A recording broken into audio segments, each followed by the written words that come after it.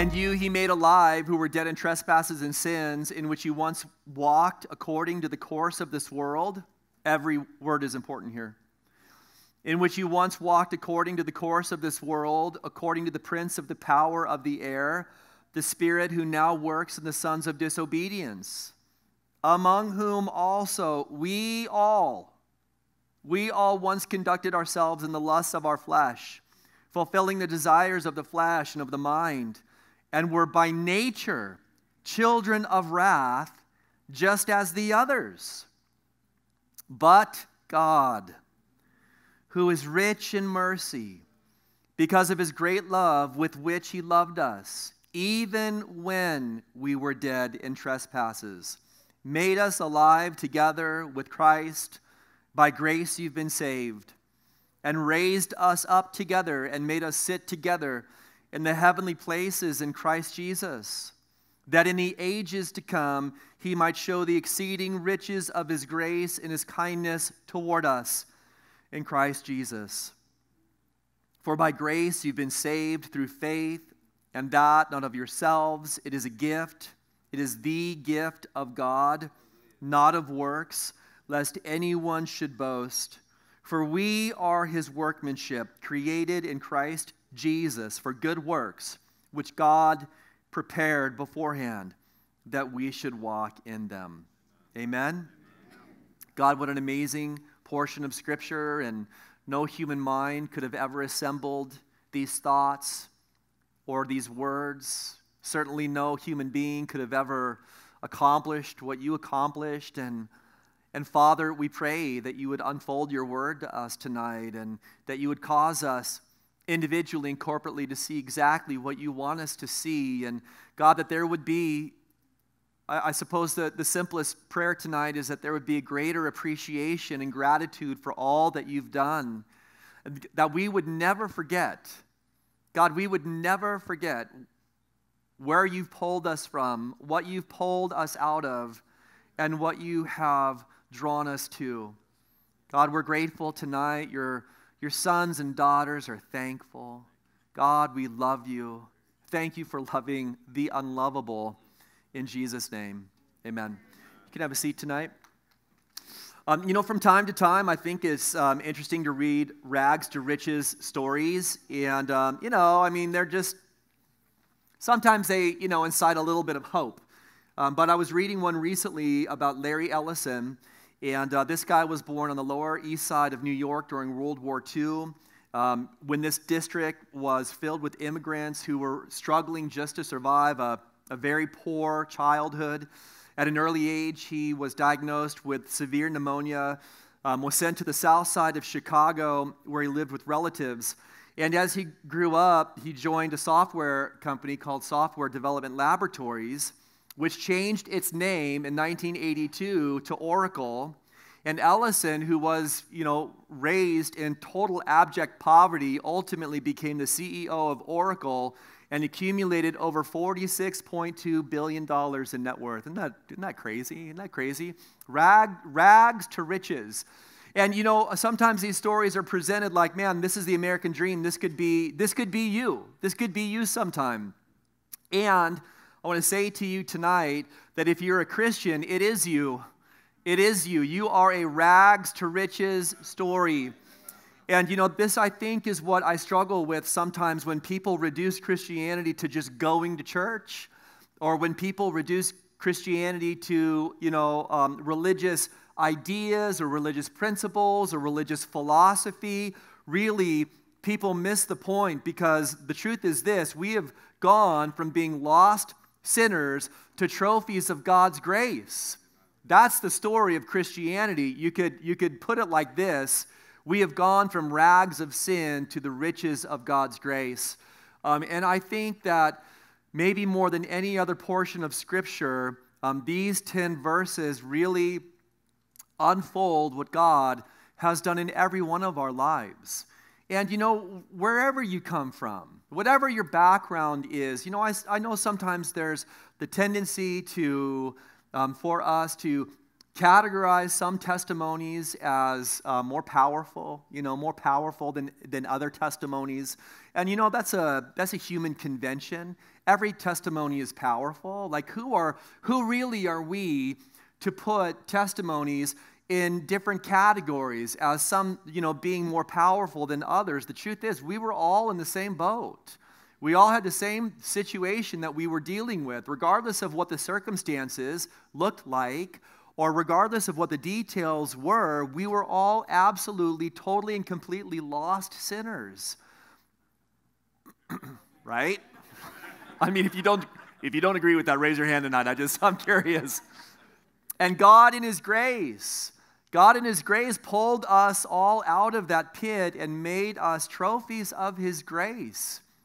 And if you agree with that, say amen tonight. Okay, just checking. And I think these 10 verses, these 10 verses really unfold the reality of that, the drama of that. And there's such a strong contrast. As you work through verses 1 to 3, you see just how lost we all were. And I'm just going to tell you on the front side, this is not going to make your flesh feel good, which is, really not my job in the first place, nor is it the job of the Word of God. But it's not going to make your flesh feel good. Like you read the first 3 verses, and you do sincerely come to the conclusion, if you're being honest with yourself, that Paul came to when he said that that is in my flesh, nothing good that dwells. There is no good thing that dwells in my flesh.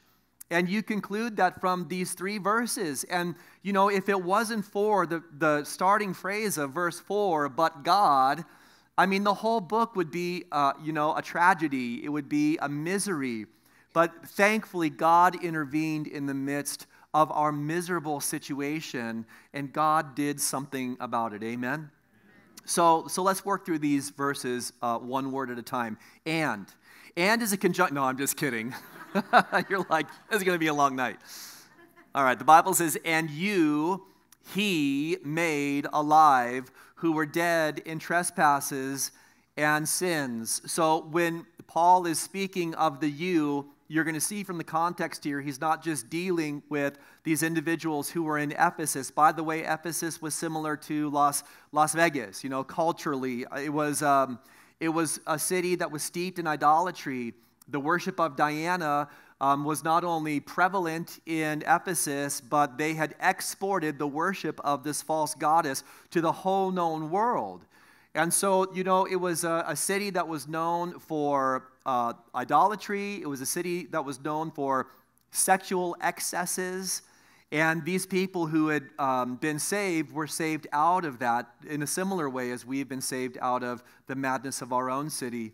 And so in a qualitative, all-encompassing way, he says, He made alive. You were dead in your trespasses and sins. What can a dead person do? And by the way, is he speaking of physical death here? He's speaking of spiritual death. I think it's important to remind all of us tonight that we are born spiritually dead. When Adam ate of the tree of the knowledge of good and evil, what happened was exactly what God said would happen. In the day that you eat of the fruit, you will surely die. And certainly, years down the road, Adam did experience physical death, but it wasn't just physical death that God was speaking of. It was spiritual death.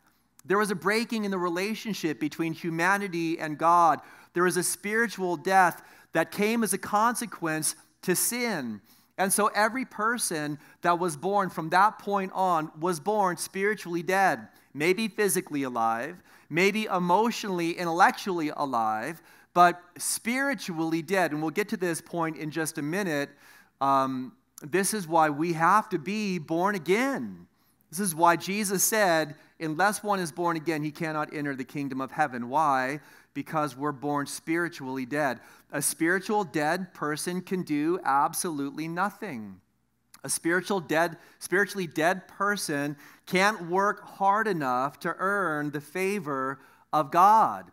And the spiritual death was not only a consequence of the nature inherited from Adam, but it was also a consequence of personal actions. So before you look to Adam and just blame him for everything, the Bible here says that you were dead. Paul speaking to the Ephesians, the Word of God speaking to us, you were dead in trespasses and sins. The word trespass means to step over a moral line that God has clearly drawn, that we're fully aware of. In other words, there are things that we have done in our life that transgress a known moral command of God. Whether we've been exposed to the 10 Commandments or whether it's just the law of God that's been written upon our hearts, all of us have done things that we knew and that we know are things that God did not want us to do. So they're actions of volition that we know are wrong in the eyes of God. But it's not just trespass, it's also sin. This means by nature we fall short of God's mark of perfection. The Greek word is hamartia. The Old English word means to miss the mark. So in olden days, in the homeland, as it were, when archers were practicing, they'd pull the bow back, they would shoot the arrow, and if the arrow did not hit the target, if it fell short, it was called a sin. And so when the Bible speaks of our sin, it means that we have fallen short of God's mark of perfection. All have sinned and fallen short of the glory of God. There are none who are righteous, no, not one. The Bible says in Romans chapter 3 that as we consider the law, we are all confined under sin. In other words, there is no one who's perfect. There is no one who's hit God's mark of perfection, his divine expectation. And you say, who is God to have a divine expectation? And I said, well, he's God. That's why he can have a divine expectation.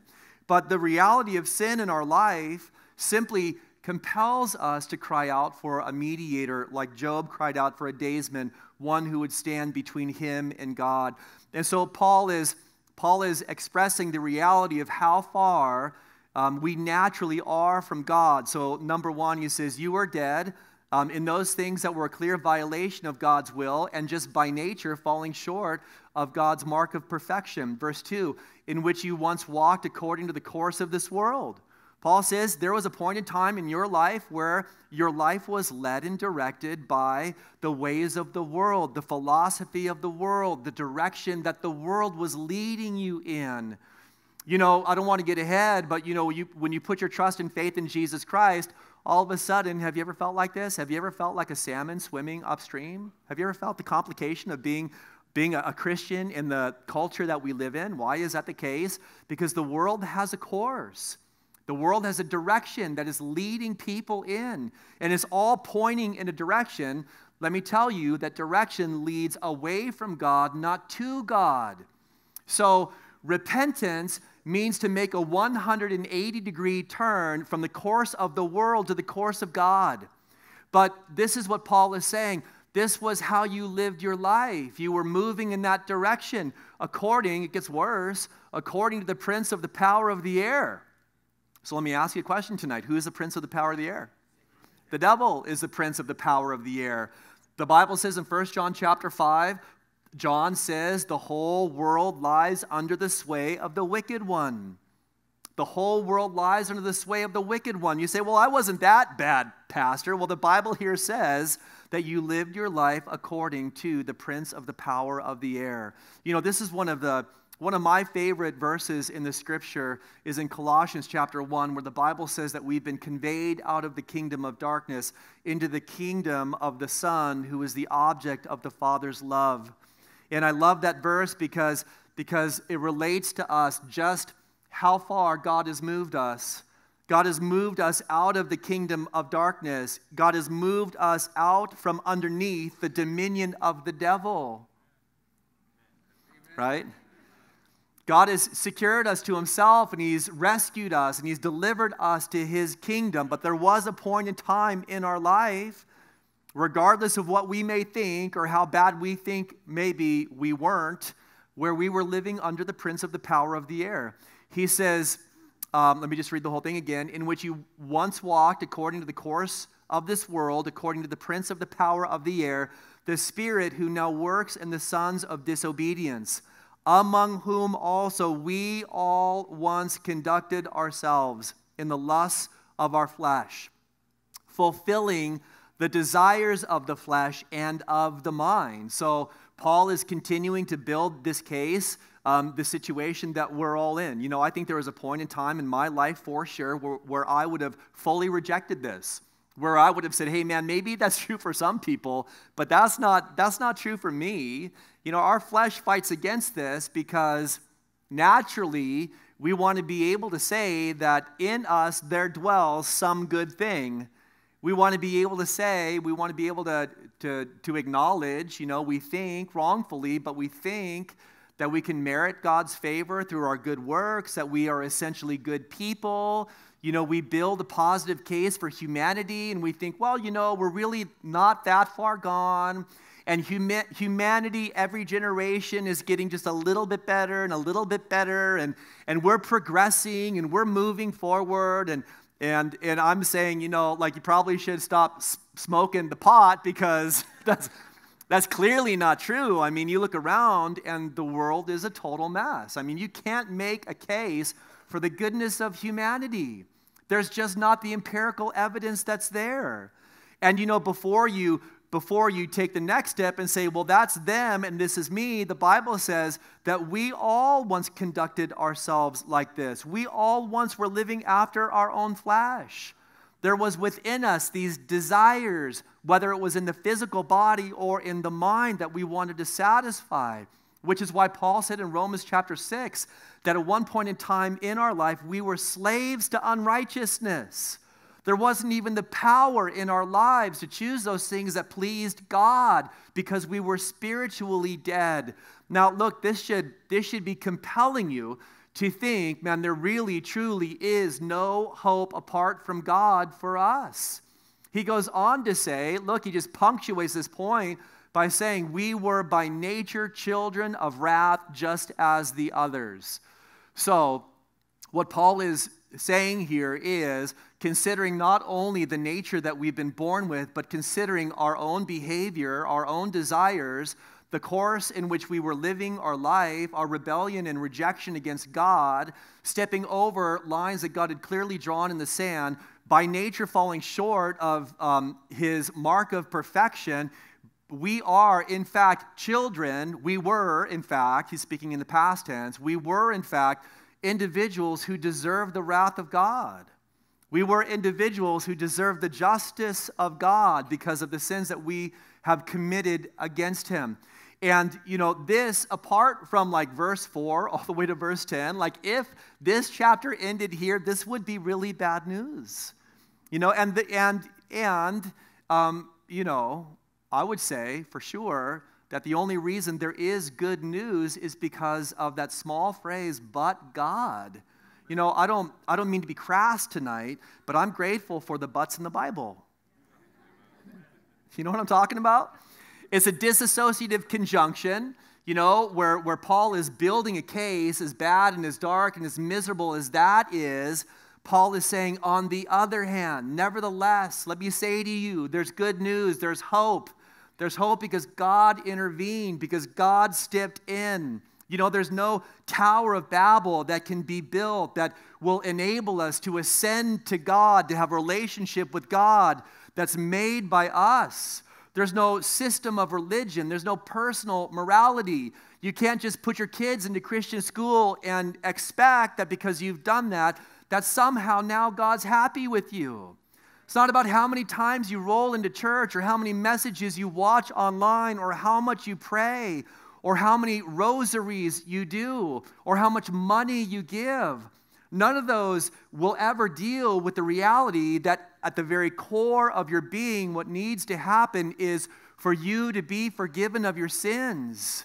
In fact, the Bible says that apart from the gospel of Jesus Christ, all of our righteousnesses before God are as filthy rags. They're nothing to him. They're worse than nothing. They're all a demonstration of our own pride. This is really rough. This is really rough because I want you to think about this.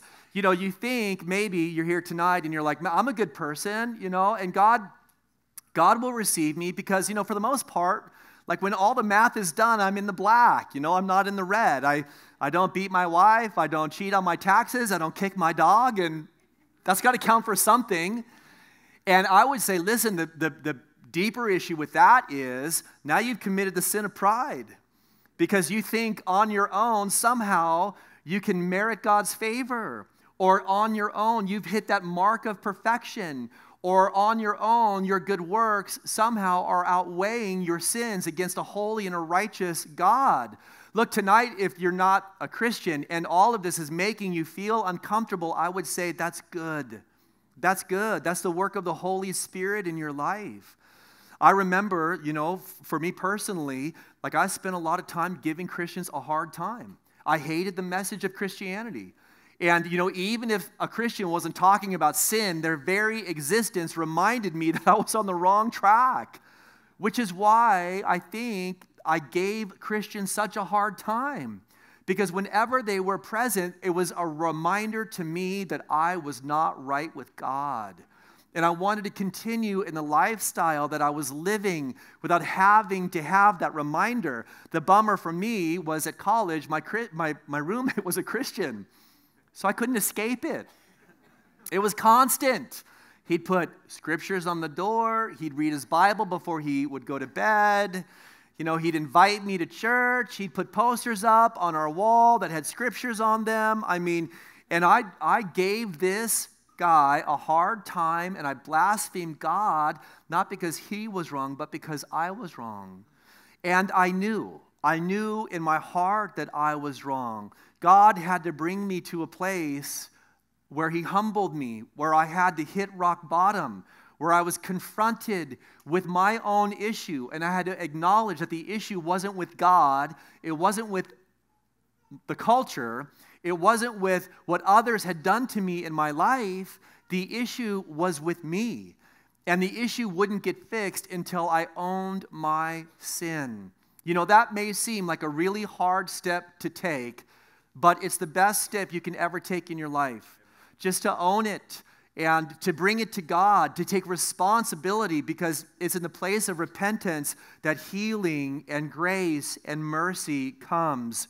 The great story tonight in verse 4 is this: God intervened. God acted in the gospel in the fullness of time. Who is this that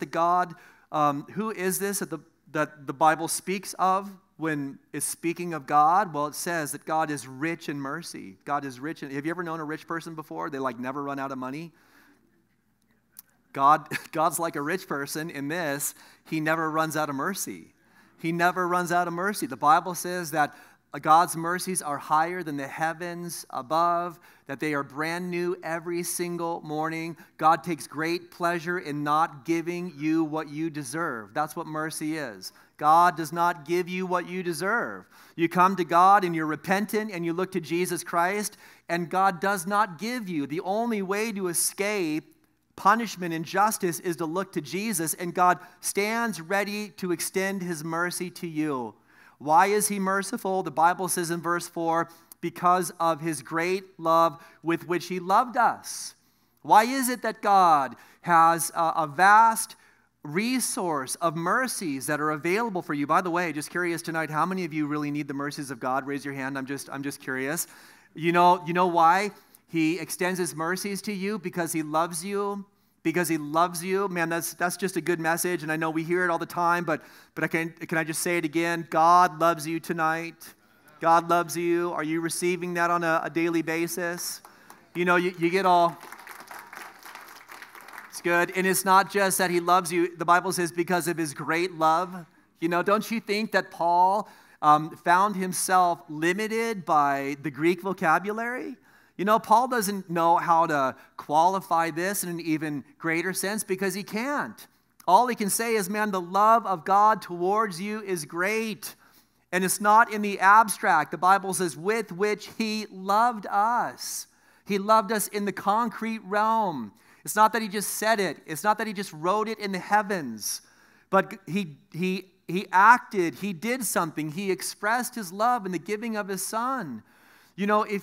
if you're looking for love in the world, whenever I say it like this, I think of an old song, looking for love in all the wrong places, and I have no idea why. God help me. I'm still being sanctified. But sometimes I think even as Christians, we look to the world, we look to people to give to us what only God can give to us. There's a need that we all have within our lives to be accepted and to be loved. And the truth is, you get battered and you get beat up in this world because people's love is fickle. Sometimes people, they love you as long as you're doing what they want you to do, or you're giving them what they want you to give to them.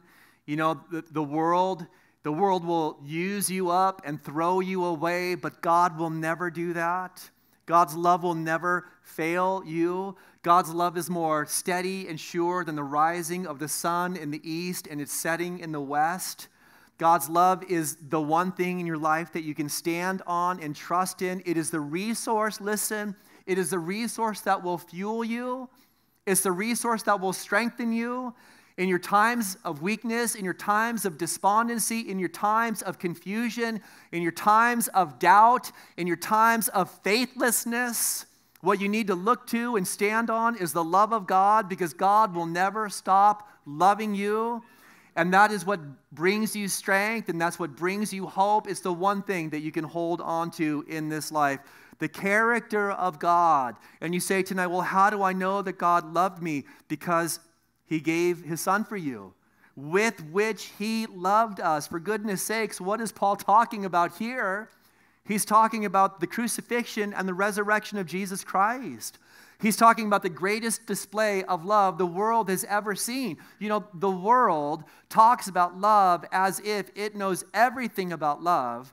And the opposite is true. The one who really knows everything about love is the Father, the Son, and the Holy Spirit. And the love of God, the love of the triune God, was demonstrated when the Son was incarnate. When the Son humbled Himself, even though He was equal with God and in the form of God. He came in the likeness of man, took on the form of a bondservant, and humbled Himself to the point of death, even the death of the cross. When the Bible speaks of love, it looks to the gospel. How is this that God has done such a great work in your life? It all comes through the power of Jesus Christ and what He did for you and what He did for me. And the message, this is what's in Paul's mind. He's talking about this great distance that you have traveled from being dead in your trespasses to becoming a child of God, which is why he says in verse 5, even when we were dead in our trespasses, He made us alive together with Christ. By grace you've been saved. So Paul says, God didn't just love you when you started doing good things for Him. God loved you when you were dead. God loved you when you couldn't do anything. God loved you when your life was deeply in the red. God loved you when you were in the midst of rebellion and rejection. God loved you when you were speaking things that were like blasphemy to Him. While you were in that spot, the love of the Father was upon you. The Bible says in the book of Romans that it says this in Romans 5:7. Let me get these two verses together. For scarcely for a righteous man will one die. Yet perhaps for a good man, someone would even dare to die. So Paul's just saying, hey, listen, you know the way that we are. Maybe someone would give their life for someone they thought was worthy of it. Possibly, maybe, on the outlier, someone who was a righteous individual. Maybe in that case, someone would say, well, you know what? They're such a good person. They're so righteous. I would even give my life for them. And then verse 8. But God demonstrates His own love toward us in that while we were still sinners, Christ died for us. So the contrast is this, that, with the mind of the world, someone might say, well, if it was a really good person, maybe someone would give their life. But God demonstrated His love towards us. We're not really good people. We're not really righteous people. We've done nothing to earn His favor. In fact, this verse says that while we were in the midst of our sin, in the midst of our falling short, in the midst of our failing His expectation, in the midst of trespass and doing those things that were an offense to Him, God allowed his Son to die for us. This is the great love of God, and this is the contrast that the Apostle Paul is talking about. Even when we were dead in trespasses, that's how sure you can be of the love of God for you. Verse 6, so what did he do? You are deep down in this pit of sin. And verse 6 says, and he raised us up together and made us sit together in the heavenly places in Christ Jesus, that in the ages to come he might show the exceeding riches of his grace in his kindness toward us in Christ Jesus. So you have gone from the rags of sin to the riches of God's grace. You have gone from dwelling in the house of the devil to dwelling in the house of God. You have gone from, this putrid life of God rejection and trespass to being raised up in the heavenly places and literally being positioned so that you can sit with Christ Jesus. You can be a co-heir. You have a new standing. You're a citizen of God, of heaven. You're a child of God. You're a servant of God. You're an ambassador of the gospel. Look, the same power that raised Jesus up from the dead and has seated him at the right hand of God the Father, Paul said, is the same power that works in you. And your destiny in heaven is settled. God has made you alive. This was the discussion that Jesus had with Nicodemus. Nicodemus was the teacher of Israel, and he came and he said, hey, Rabbi, we know that no one can do the works that you do unless God is with them. And, you just love how Jesus kind of cuts him off at the pass, and he says, hey, Nick, most assuredly I say to you, there's the equation, verily, verily, most assuredly I say to you, unless one is born again, he cannot enter the kingdom of heaven. And Nicodemus, the teacher of Israel, is like, man, his mind is all spun out. How can one enter into his mother's womb and be born a second time? And Jesus says, man, the words I speak to you are spiritual. In other words, you can see the result of the Spirit when the Spirit of God is moving on someone's life. We're talking about spiritual renewal. We're talking about spiritual rebirth. And spiritual rebirth happens when you put your trust and faith in Jesus Christ. There is a renewing that happens in your life. You begin to long for and to hunger for the things of God. You remember when that change happened in your life? I don't mean to talk about my testimony a lot tonight, but the very things I used to make fun of Christians for. Lame music, lame little gatherings, lame book, lame dress, clothing, lame way of speaking. All of a sudden, when I put my faith in Christ, it's not like someone came to me and said, now you have to do these 6 things. All of a sudden, I'm like, I love that book. I love the book. I love the book. I don't even know why I love the book. I can't stop reading the book. The book that I thought was just so bad and so lame and so restrictive. A book that I thought was full of, you can't do this. And all of a sudden I find out it's full of, look what God has done for me. I can't put the book down. I don't want to go to class. I want to go to Bible study. I start listening to music and we're worshiping. We're worshiping in the congregation of God's people with a bunch of people I thought were weirdos and psychos and crazy and, just wackos. And all of a sudden, I'm a wacko. I'm a crazy. I'm singing at the top of my lungs, and it's not even a concert. It's just worship. It's just worship. Because when we worship, we're not just singing songs, we're singing to Him. We're expressing our adoration, we're expressing our love, we're expressing our gratitude. And when He pulled me from the pit that I was living in, when He pulled me out from living under the prince of the power of the air, I had a lot to thank God for. I had a lot to thank God for. You got a lot to thank God for tonight? It is interesting to me sometimes as Christians, we can go from really intense gratitude to really intense complaining quickly. Where at one point in time we're fully cognizant and aware of how bad it was, how bad off we were, how hopeless we were, and then we get a little Christianity under our belts, and all of a sudden we become these sophisticated religious people, really unthankful for what God does.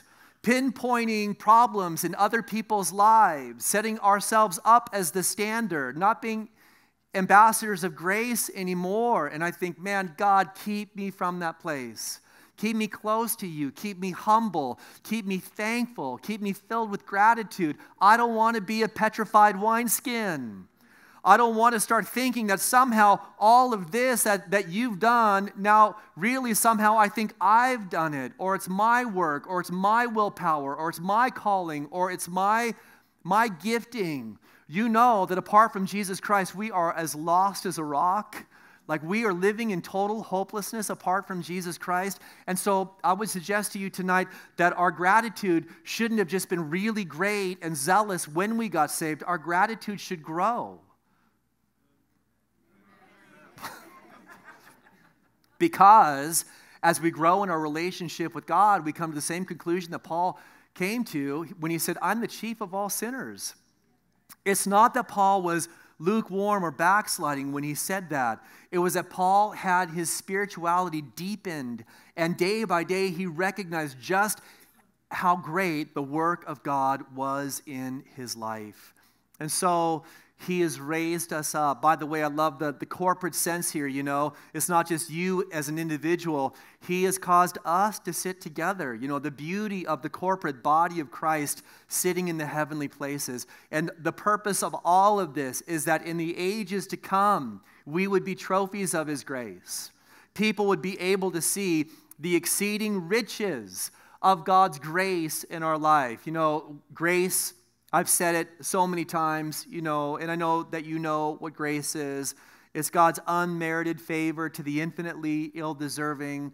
It means that God gives us what we don't deserve.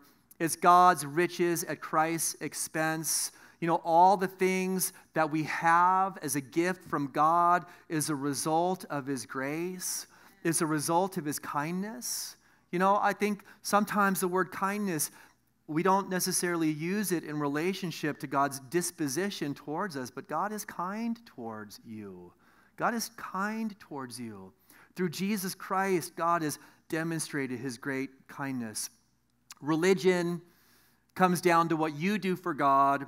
Relationship comes down to what God has done for you. The Bible says in Romans 6:23, for the wages of sin is death, but the gift of God is eternal life in Christ Jesus our Lord. So verse 8, he kind of, under the inspiration of the Spirit of God, he drills down on this word grace here. For by grace, how have you been saved? For by grace you've been saved through faith, and that not of yourselves. It is a gift of God, not of works, lest anyone should boast. By the way, I love these two verses. I love them because they really communicate to us the essence of salvation.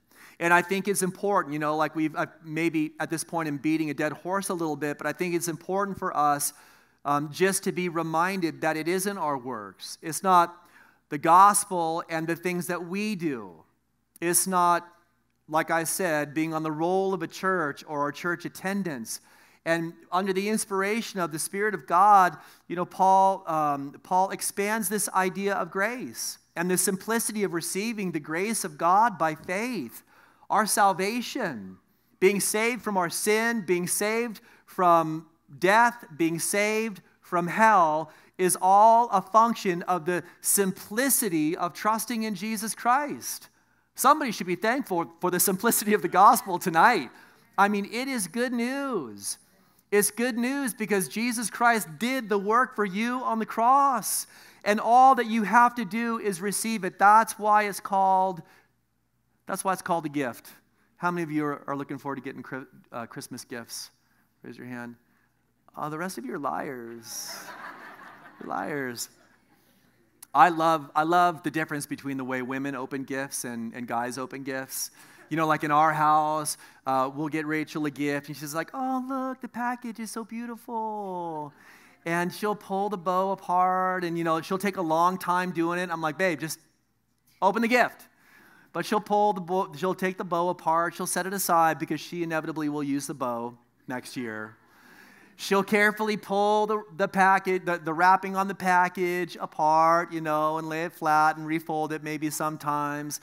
Then she'll look at the box and, you know, she'll carefully open the box. If it's a card, she will open the envelope and she'll open the card. She'll set the gift card aside and she'll read the inside. And I'm just going to say, guys are so different. You know, I'm like, I don't care about the bow. I don't care about the wrapping. Like, that stuff comes off faster than you can possibly imagine. And the box is ripped open, thrown aside, and, you know, the gift is in my hand. And, you know, honestly, like, if it's a card that I get, you know, the envelope is open, the card is open, and the first thing I look at is it Home Depot? Is it Starbucks? Is it, like, I'll get to the reading part, but because the words are nice. But the Starbucks card is the gift that keeps giving. So, but look, however you open it, the point is to receive it. However you open it, the point is to receive it. However it looks with the wrapping, the point is to take it.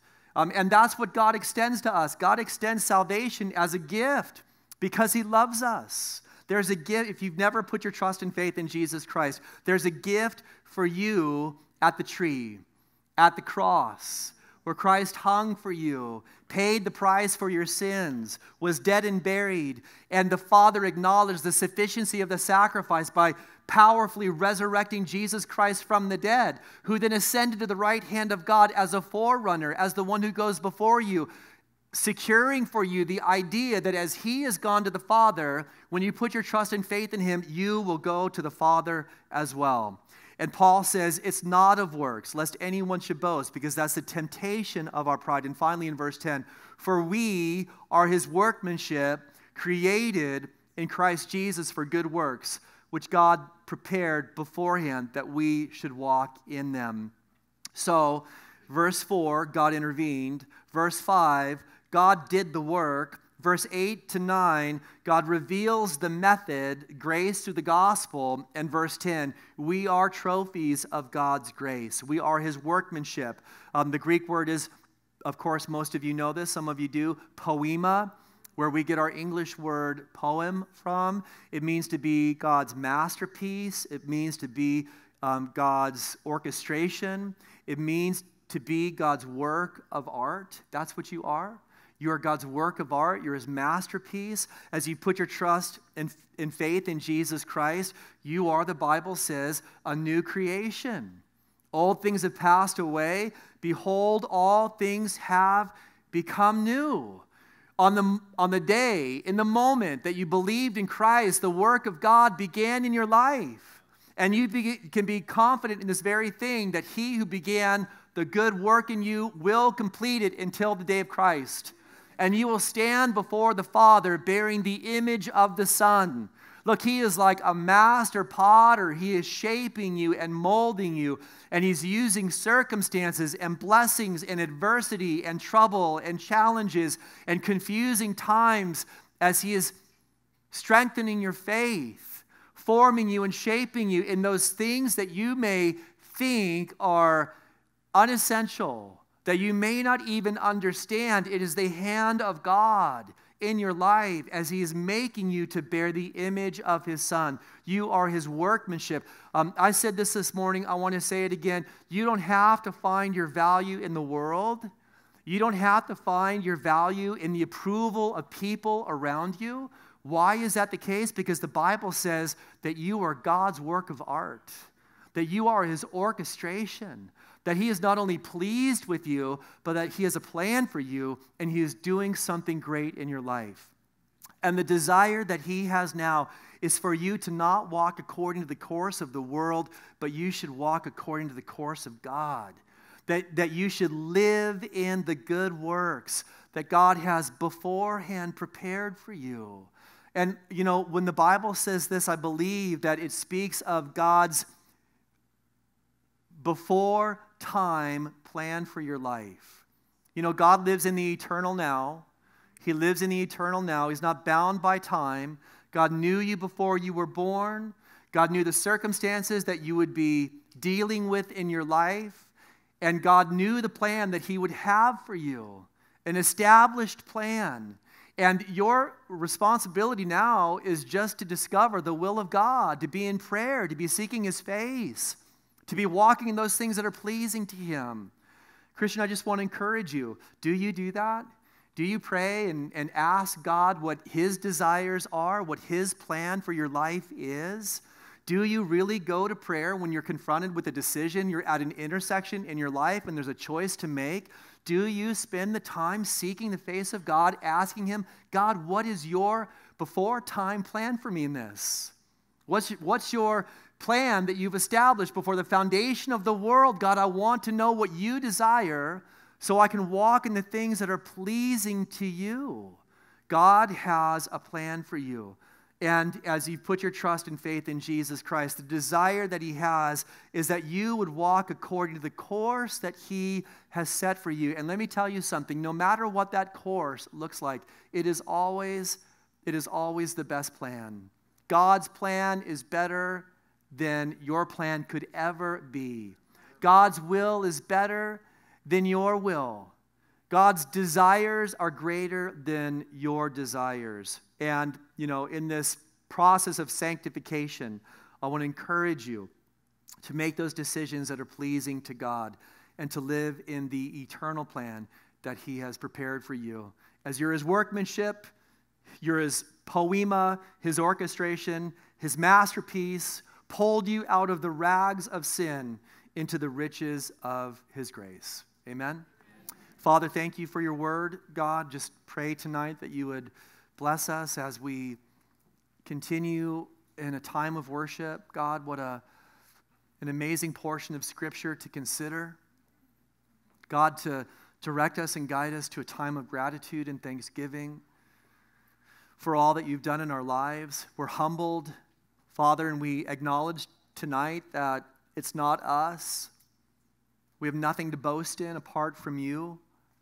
And so we choose tonight to boast in your Son, to boast in the cross, to look to the resurrection, to stand in grace. God, we're grateful that you've demonstrated your kindness and your love towards us. And tonight, as your sons and daughters, we just embrace that gift again, the gift of salvation. Tonight, as our eyes are closed and as we're in an attitude of prayer, maybe you've never received the gift of salvation. Maybe for you, it's been a matter of what you have thought you bring to the table.